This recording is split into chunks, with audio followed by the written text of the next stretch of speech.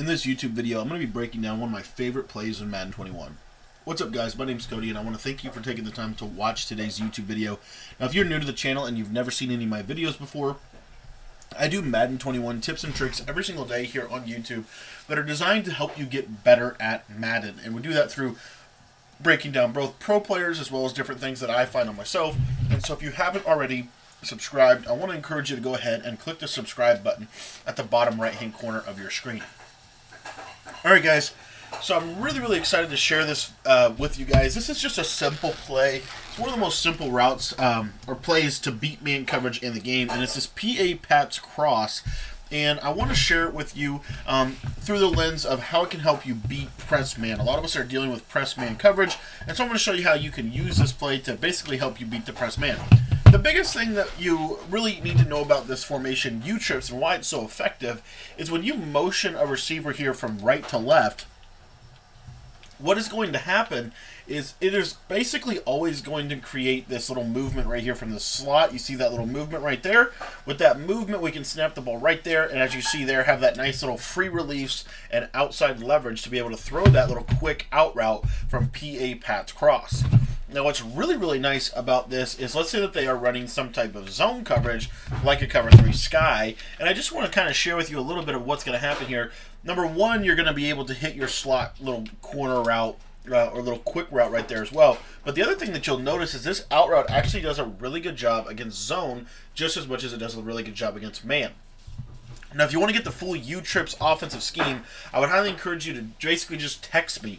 My phone number is in the description. It's also in the top left-hand corner of your screen. But just text me, and I'll shoot you a playlist that has several full schemes, both offense and defense. We actually add a new scheme to that playlist every single week for you guys. But we'll also include this Pats Y off trips Pats formation, which is one of my favorites, probably my favorite offense in the entire game.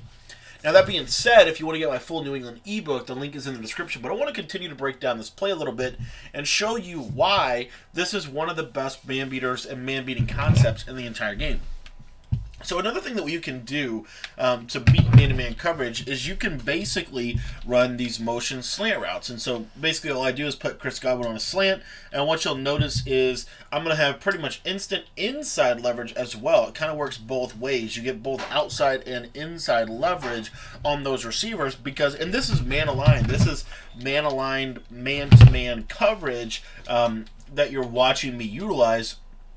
And you're noticing that the leverage point for these, basically these animations, are really going to help out a ton with how the defenders react or don't react in man-to-man coverage.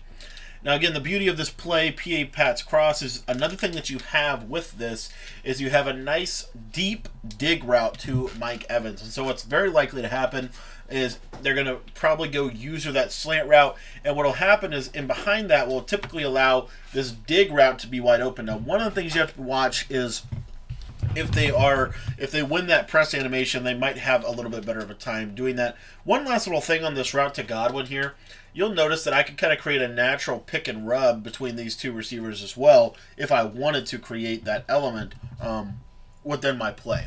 But last but not least, guys, the last thing that you have the opportunity to create, especially if you have like a hot route master, is within this play we could put Mike Evans on a post route, we could put a delay fade out there, we could have this route to Leonard Fournette, and then what you'll notice here is this thing can really start to beat man-to-man coverage because we could also roll out and release our tight end on the delay fade. I'll show you what that looks like here in just a second.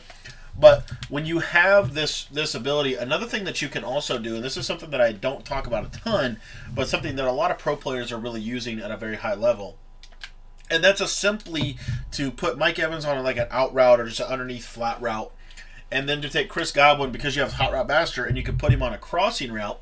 If you have slot apprentice, you can do this as well. Watch this slot route. This crossing route is one of the best man beaters in the entire game. And one of the things I want to highlight about this is, again, remember, we got that inside leverage. So this route can do that for you. And what I like to do with this is I actually like to go ahead and streak Mike Evans, put the flat route or the quick out to the tight end, and then have this crossing route just like this. I think this makes a lot more sense in terms of the whole play and the way that it works. And as you see here, you just get such good separation to Chris Godwin. What this allows your offense to be able to do is now you have high lows on both sides. And even further than that, what you can also do is you can put your, because you have Hot Route Master, you can do so much with your running back. You could put him on a ghost route. You could put him on really anything that you wanted to. But this crossing route, as you see there, gets really, really good separation against man coverage.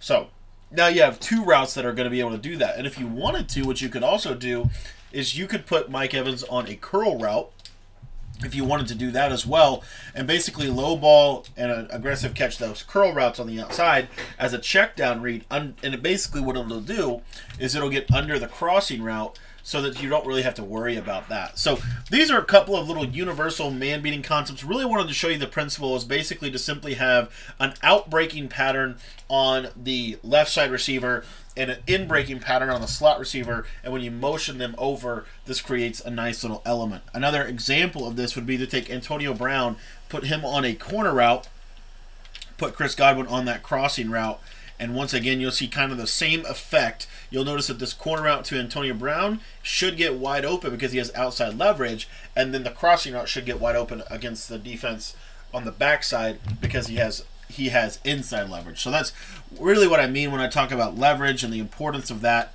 as it pertains to this. And as you can see right here, this crossing route, again, snap right about there, and that motion snap is really, really good. You see it gets over a lot of zone drops. Against most zone drops, it'll actually get over them.